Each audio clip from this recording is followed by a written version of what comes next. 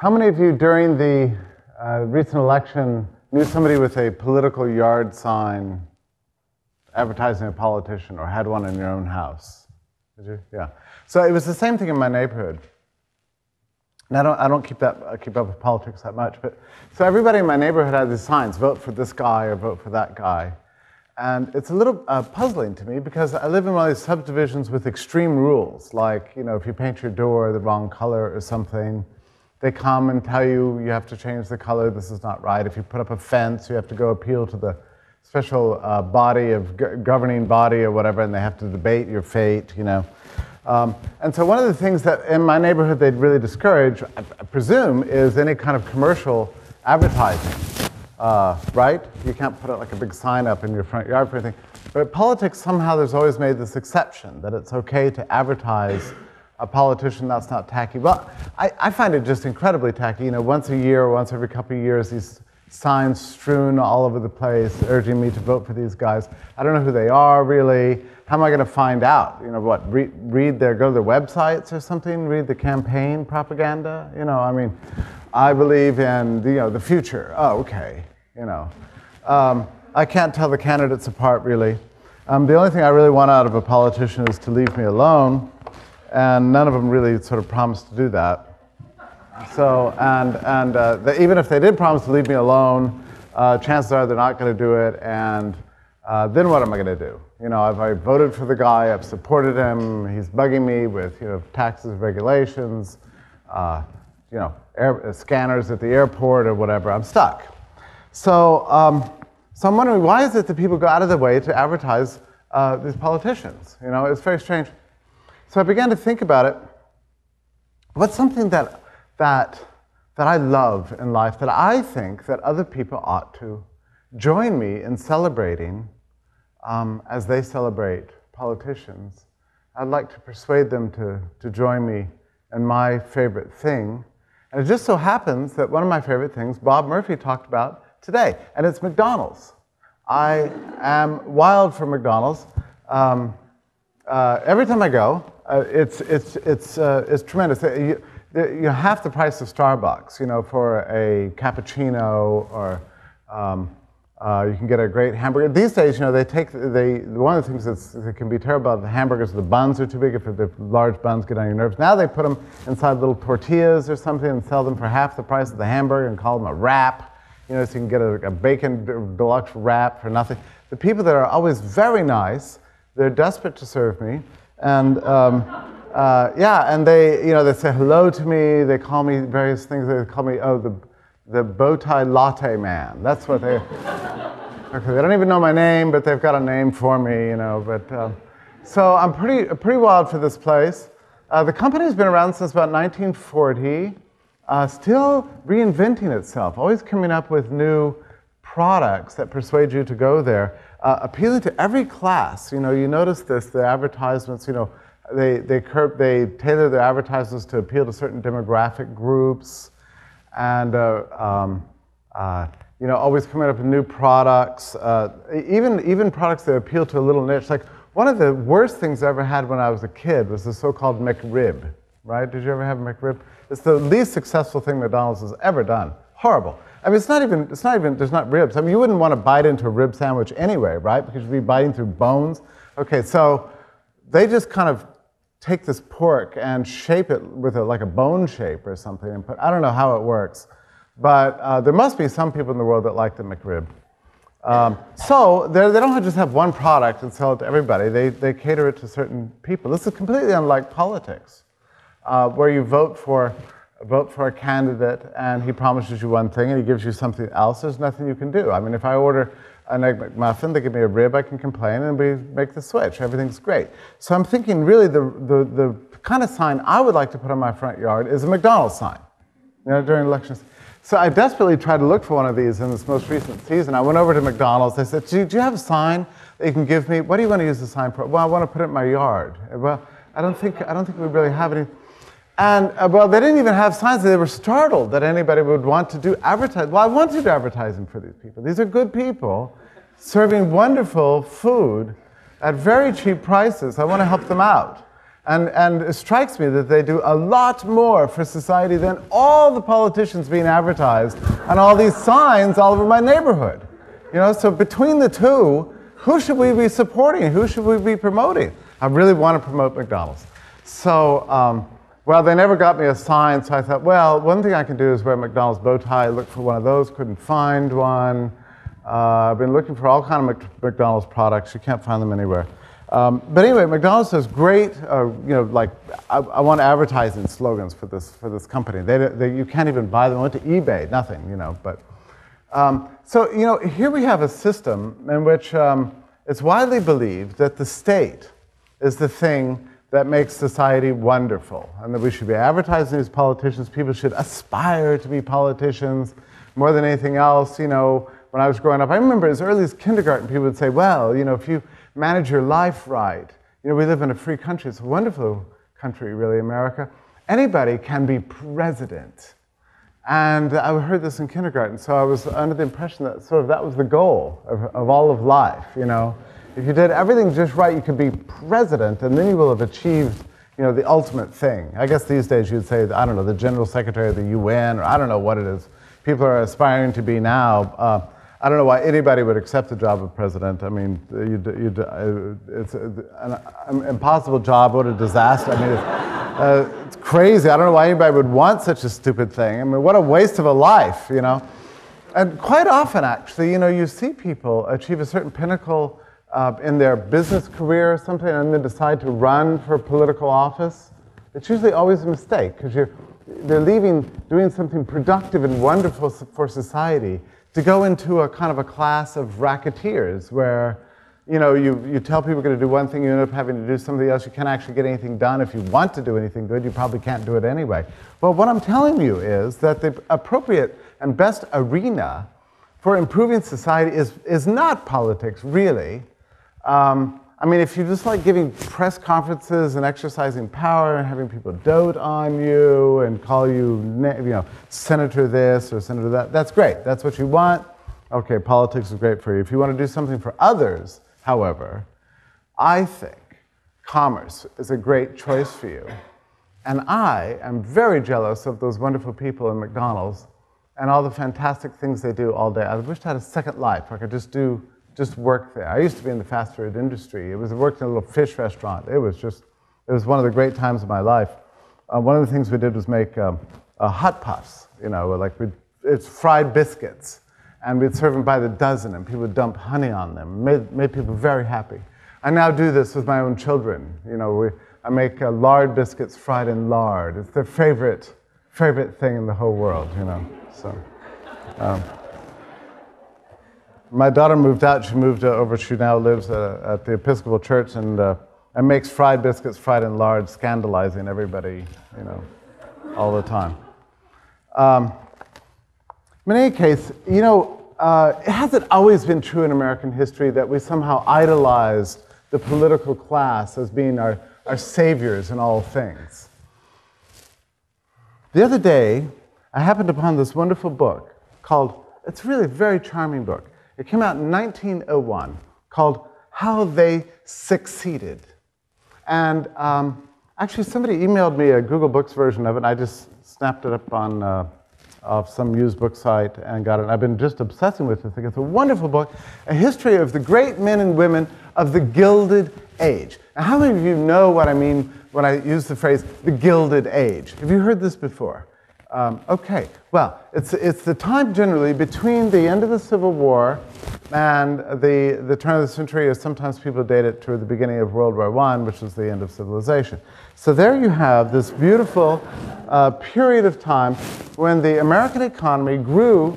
Now we're talking about real growth, not kind of like phony growth like you have now, where suddenly everybody's flipping houses and then going bankrupt and regretting it or something like, oh wow, we grew 5% this year. Well, that's regrettable. We shrunk 3% this year. Not that kind of credit-fueled growth. No, but real growth of like 5 to 7 and 8% during the Gilded Age in American history. This is a time when the population was rising dramatically, unlike we'd ever seen in all of human history, and where we saw a level of innovation, technological innovation and entrepreneurship that we never saw before or since. And there came about in this time a very interesting theory of public life that was unique to America that we haven't seen since that time. And the idea was this, that in America, we had a kind of special aristocracy. And they would be the leaders of society, but they wouldn't be the leaders of society by forcing everybody to conform, but rather become, this aristocracy would achieve its fame and its status by virtue of its success in the commercial and industrial arts. In other words, by persuading consumers that what they were doing was a good thing. Through pure capitalistic achievement, this new aristocratic class would come to rise and become secure and become the leaders of society. This is the theory of the Gilded Age, which strikes me as a better theory than what we saw even at the American founding, where you saw, an exaggerated attachment to the so-called founding fathers, most of whom were, generals and, bond dealers and these kinds of things. No, in the Gilded Age, we saw the rise of a fabulous whole network of great industrialists, most of whom were born at very humble origins and became extremely wealthy, passing on wealth to their children, who then took over the companies and created a great kind of long-lasting several generations of well-to-do industrial leaders. And if you ever go to Newport, Rhode Island, how many of you have ever been to Newport? Okay, so yeah, just a few of you. I think it's one of the most wonderful towns in all of the United States, because you see there these mansions built. And they're all built with private money made through industry. And they're houses like you've never seen in your whole life. I mean, there's an attempt to replicate a European system of royalty, really. But you see the difference between the European system of America, the European system of royalty, and the American system of the capitalist aristocracy, right? I mean, one is connected to the state. One enjoys its wealth and its privileges by having it being at the right place at the right time, having its privileges conferred by the kings or whatever. But no, in America, we have similar sort of castle-like places and similar high social status, but it was earned through a capitalistic achievement. Now, to me, this is a great thing. And I adore the time in which this generation came about and all that they achieved. And we're still living off their achievements today. And so this book, How They Succeeded, it was published in 1901. It was published as a kind of series of interviews with the great captains of industry of the time, and also great writers and artists. Men and women are profiled chapter by chapter in here. And it tells about their backgrounds and what made them successful in the world of commerce, which to them was the whole world. I mean, there's not one person in here who's a politician. Isn't that great? 1901. This is a time when freedom was truly valued. This was also before the time when they were being called, now everybody learns about this generation of people, you know what they're called? They're called robber barons. That's what we call them today, robber barons. As if they never robbed anybody. Most of these guys never robbed anybody. I mean, they were great achievers in industry. And as I read the book, it struck me that they all have certain character traits that you recognize even today in great entrepreneurs that are leading the way in digital technology and other areas of life. I saw the movie the other day called Social Network. I don't know if you've had a chance to see it yet. It's about the founding of Facebook by Mark Zuckerberg and his friends. And this is one of the most amazing companies really in American history. Went from just a tiny little group at Harvard, geeking around and putting pictures online to become, now the last figures I saw, it looks like we're approaching 1 billion members in Facebook, 1 billion people on this remarkable piece of technology. Now, I'm not saying you have to like Facebook to admire it. I'm not a big fan personally of Facebook. On the other hand, I think it's an incredible capitalistic achievement and a real boon to many people. 1 billion people using it out there right now. Somebody wrote me the other day and said, how can you celebrate Facebook? You know, I can't stand it. And I began to think about, like, how would I answer this? And I began to think about all the things that I don't really like. And it turned out to be a lot of things I don't really like. Like, for example, I don't like any music on the radio. That's a big statement. Like, you've dialed, you know, station after station after station. I really don't like any of it, to tell you the truth. And when I go into Barnes & Noble, I pretty much don't like any of those the books in there either. I like books like this, you know, not the... And I don't like most movies either, and I don't like most things in the mall. And I go to the grocery store, and most of the stuff there I don't really want to buy. So I began to think of all the things I don't like, and then the very handful of things that I do like. And I realized that you can't possibly support 6 billion people on a planet, you know, just by producing things that I like. It's a very small number of things. So you need lots of different kinds of things for many different kinds of people to sustain a world economy of this size. And Facebook is one of those things. In any case, Zuckerberg has certain character traits that are very similar to what you see in this book, How They Succeeded. And I would just like to talk very briefly about this one fellow who I didn't know that much about. His name is, well, I can't show it. I'll just do this, right? Well, let me just tell you, he looks like a Gilded Era guy, you know, with a big tie and a collar that sticks up in the air like that, right? Men's fashions were different than those days. Philip Danforth Armour. Now, you might know the name Armour from Armour hot dogs and Armour meats and things like that. There's a product that Armour still puts out today that's a competitor to Spam. I think it's called something like, I can't even remember the name of it. Anyway, it's a very old company. He himself was born in 1830. Now imagine this. He's born in upstate New York, and one of 8 children. And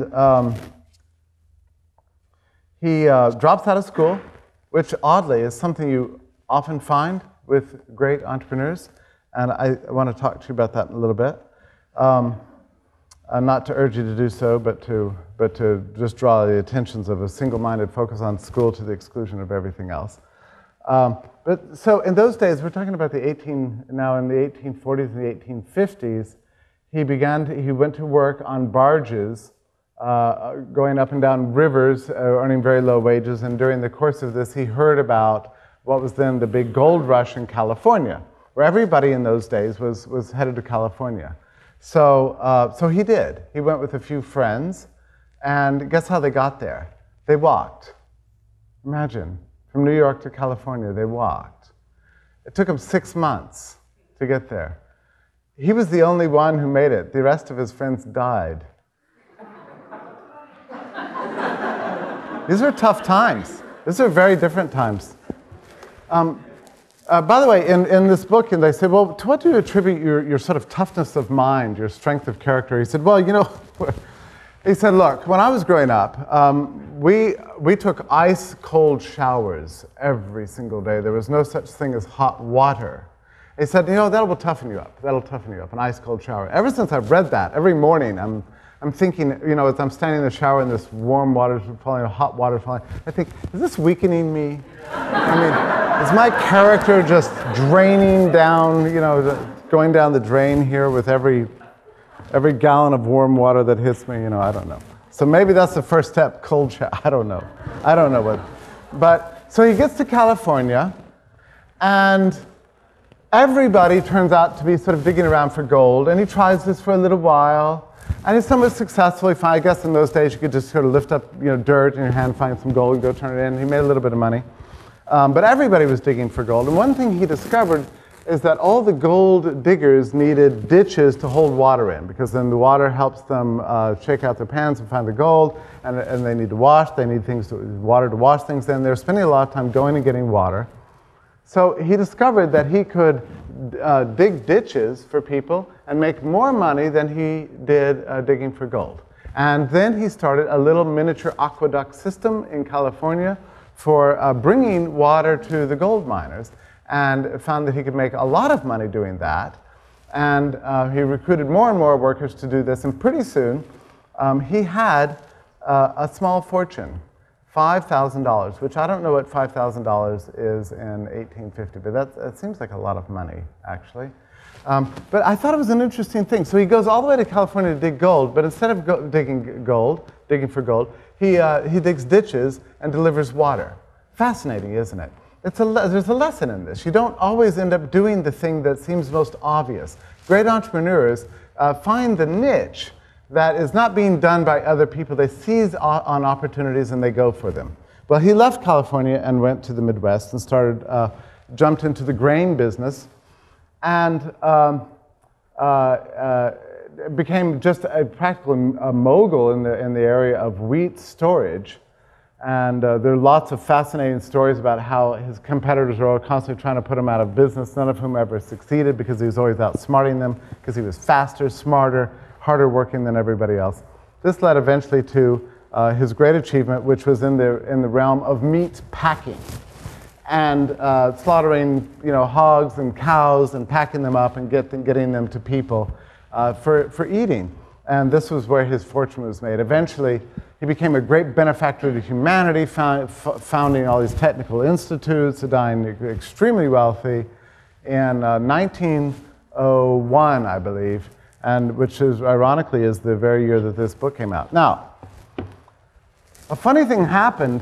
By the way, all people in human history have wanted meat. Very few could ever have it, because for the most part, you could only eat meat if, whatever the chicken happened to be running by your front yard, or there happened to be a cow grazing out there, and you blast it, or hit it over the head with a stick or a rock or whatever.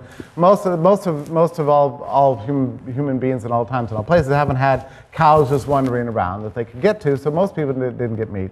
So the thing that our friend Philip Danforth Armour did was discover a way to get meat to everybody. One of the ways he did this was by putting the meat on trains that were refrigerated. And we don't think about this much anymore. Look, when you go to the store, you get like a head of lettuce, you don't think anything of it. Or you pick up some meat, you don't think anything of it. All this is made possible by refrigeration. Without refrigeration, you pretty much have to eat, what's growing nearby, or what you could get, or the things that don't have to be refrigerated. So this is the great challenge. He overcame that challenge, and became the great mogul of the great robber baron of meat delivery. Fantastic service to society.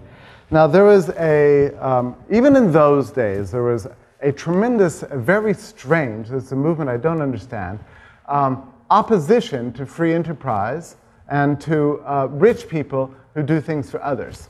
And the great writer of the time, his name is Upton Sinclair, and he wrote a book called The Jungle. Have you heard of this book, The Jungle? Okay. And it's supposedly an expose of the meatpacking industry. I actually recently reread The Jungle.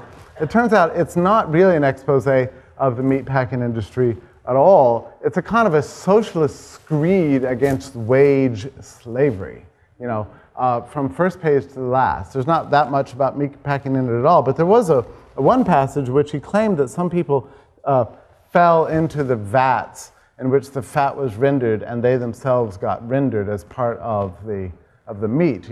Well, you can, and then this was sold. Now, this is probably not true, but you can imagine in those days, when there weren't a lot of books and this was a bestseller, that was a riveting kind of story. It's like, what's that movie, Soylent Green or whatever? It's people reading people, So people imagined at the time that in fact the meat they were eating contained human beings or whatever. So there's a tremendous move to regulate the meatpacking industry as a result of this one book, which was, as I say, a ridiculous socialist screed. And that began really the first steps towards heavy industrial regulation in America that I think we're still suffering from today. That ends up sort of hampering free enterprise. And he was a terrible victim of this first campaign. The other day I watched this show called Food Inc. Have you seen this thing? Food Inc. It's a very popular show. They do things like they go into grocery stores and have the camera everywhere and play really dark, ominous music. And they say things like, look at this, it looks wonderful, but it's really not. This is made by large companies that exploit their workers. And it's uncompelling. I mean, I watched it about 45 minutes. I could find very, very little in this whole thing. You had to sort of accept the premise that delivering large amounts of wonderful food to vast numbers of people at very low prices is an inherently evil project in order really believe what this film is showing. So this whole movement against a mass delivery of food dates way back, and it still continues today. In any case, from the life of Danforth, of Philip Armour that I studied, I've kind of made a list of some things that you could keep in mind as you approach the whole subject of how to be a success in life. And by life, I mean in the world of commerce, or in the world of the private sector, because after all, you don't have to be in the meatpacking industry or found Facebook to do good for others.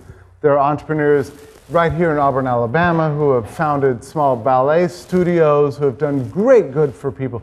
People who have moved from other countries that have established restaurants serving food that we wouldn't otherwise get. Very small restaurants doing wonderful things for society. These are the ways that you can serve others.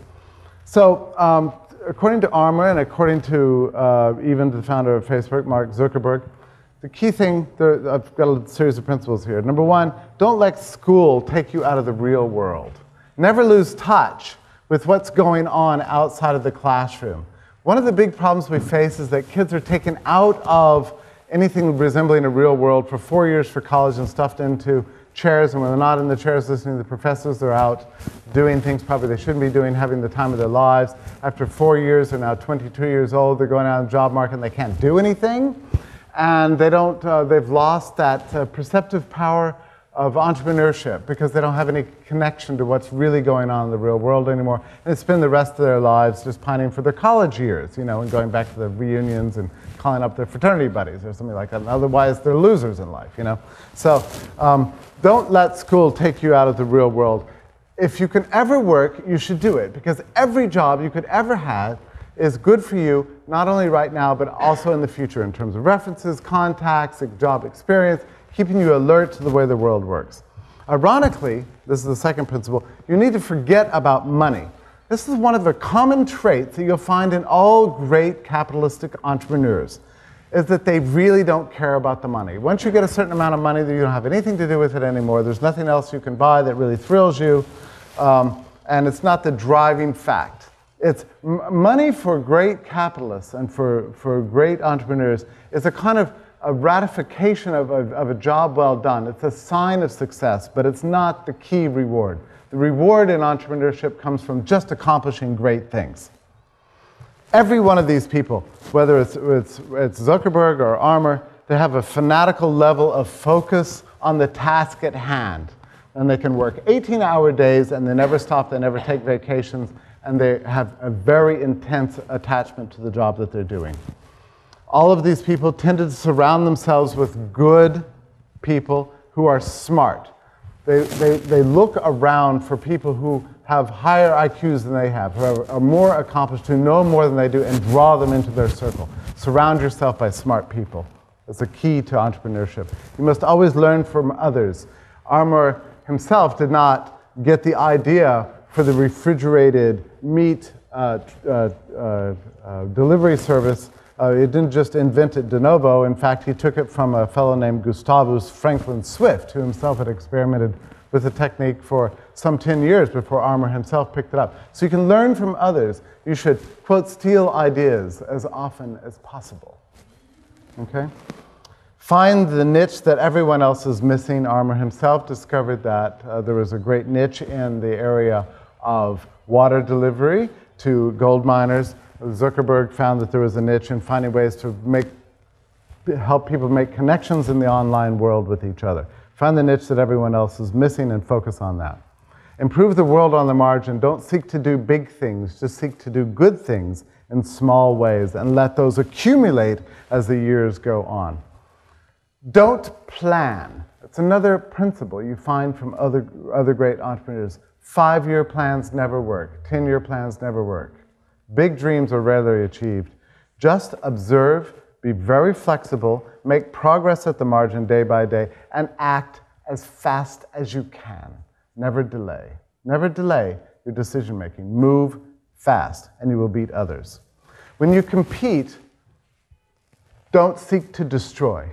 That's something else you find from great entrepreneurs in the past. They're very fierce competitors, but they don't have that envy that seeks to destroy.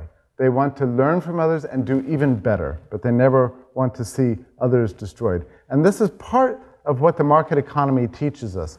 In the market economy, there is more than one winner, isn't there? I mean, many people can win. It's not just McDonald's, my favorite company, but many people can sell hamburgers and make money. So you want to compete, but you don't seek to destroy.